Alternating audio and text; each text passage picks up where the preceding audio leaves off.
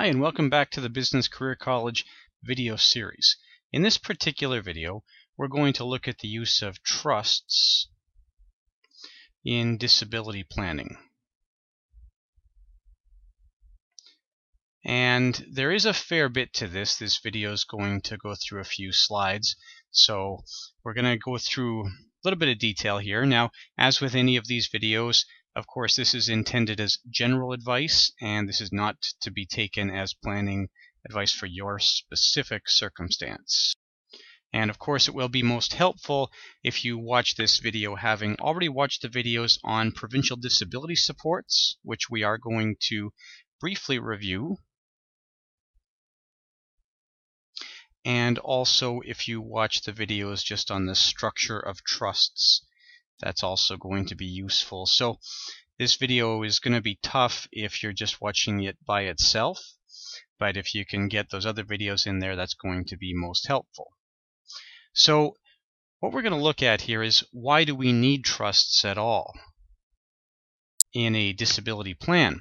And there are a couple of different reasons here. The one we're going to focus on for starters is we have a disabled person, and regardless of competency or whether that person has decision-making capability, the disabled person may be relying on provincial disability supports.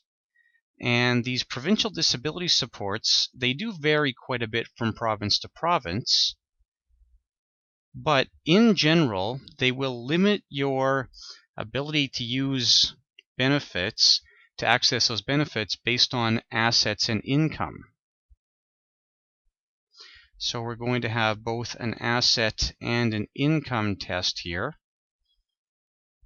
And the problem with the asset and income tests around these provincial disability supports then is we really can't give a disabled person enough assets to live the rest of their life, and they can't earn enough income to have a comfortable living without losing access to those provincial disability supports benefits. So we often have a real tough decision to make as to how we're going to address this. We'd like to have this person comfortable, we'd like to have them be able to support themselves, but in order to do this, we may end up putting them offside by giving them too much assets. Now, if this person can go to work and legitimately earn a healthy amount of income, they're going to put themselves offside for these provincial disability supports benefits as well, and good for them. Then they don't need those provincial disability supports. They may have other programs they can access, but they won't be able to access programs like AISH, the Assured Income for the Severely Handicapped in Alberta, or ODSP, the Ontario Disability Supports Program in Ontario. And there are similar programs in other provinces. And we're just going to look at these for a second. So AISH has fairly generous limits. You can have up to $100,000 of assets, and you can make between about $2,000 and $3,000 a month, depending whether you're single or whether you're in a relationship, but in that vicinity of about $2,000 to $3,000 a month before you're completely cut off. With ODSP, it's a little bit tougher. ODSP, you can have no more than $5,000 in assets, and the income level is substantially lower as well. The income level, it depends a little bit, but it's around $1,000 to about $1,500 a month, depending on your circumstances. So very easy to lose your AISH benefit, very easy to lose your ODSP benefit. The other consideration here is often around the ability of the disabled person to manage assets. So is this person going to be able to manage assets? And of course, some disabled people are going to have no behavioral limitations at all. They would be as capable as anybody is of managing money, and then no issue with giving them money. But we may have some issues here where we need to restrict assets and access to those assets, and that may come about because of a lack of competency or a lack of capacity on behalf of that disabled person. And that can certainly happen. So this is where we're going to employ potentially a trust. Now, the trust, what we're going to do then is we're going to give a trustee discretion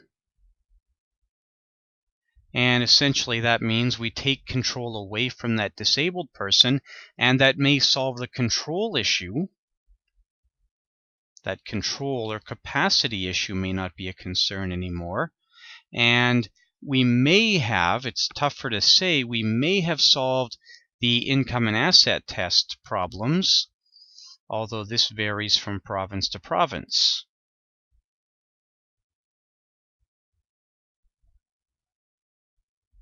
So the term we use to describe this trust that's specifically designed to get past the limitations on asset and income is a Henson Trust. It's named for a girl by the name of Audra Henson, whose father had set up one of these trusts for her. And what we have today is most provinces do allow, whether it's by regulation or just by administrative practice, most provinces do allow the Henson Trust. Now, there's a little bit of gray area here. It's almost certain that this wouldn't work in Quebec. So holding these assets in trust probably is not going to work in Quebec. And Newfoundland and Alberta are also not provinces that explicitly accept the Henson Trust, although what I have run into of late is I've seen, especially in Alberta, some lawyers starting to recommend the Henson Trust. I'm not suggesting this is acceptable or not acceptable. There is nothing in regulation in Alberta and no precedent to allow the Henson Trust, but as more and more lawyers try it, eventually we'll find out whether or not it's actually acceptable. Alberta, you have a higher asset test up to $100,000, so you do have some ability to work around this, and there are some assets, it's noteworthy, that get outside these tests. It varies from province to province, but generally you can own a home, as an example, without going offside as far as the asset test rules. Even if we are in one of the provinces that doesn't allow the Henson Trust, Alberta, Newfoundland, or potentially Quebec, an alternate solution here is potentially to consider using a trust where we have the trust set up for the benefit of the person who's taking care of the disabled person. So not to name the disabled person as a beneficiary, but rather their caregiver as a beneficiary. So there are some ways to employ trusts and some reasons to employ trusts, primarily around allowing access to these provincial disability supports benefits and concerns around lack of capacity. These would be the big two reasons why I would use a trust. And if you're in a province that allows the Henson Trust, that's a fairly readily available solution. And if you're in a province that doesn't allow the Henson Trust, then you may have to look at a trust set up specifically with a different caregiver as the beneficiary of that trust. And of course, there are other tools available. The Registered Disability Savings Plan provides us, except in Quebec, with the ability to generate or to build up assets and provide income without any loss of benefits. So again, let's consider that Henson Trust or possibly other trust arrangements. And there are some tax benefits as well to a trust set up on a testamentary basis, that is, you die and leave assets behind in trust for a disabled person. That trust will actually continue to use the old trust rules that we're used to for testamentary trusts, where it will be able to use the graduated tax rates. That can create a little bit of tax efficiency. Of course, the big downside is you have to die to set up that trust. It is a testamentary trust. So I hope this helps. I hope this gives us a basic idea of why we would use trusts as part of an overall disability plan, and recognize then that you could potentially have a substantial amount of assets and income here without falling offside as far as these rules go. So thank you very kindly and enjoy your continued studies. Thank you.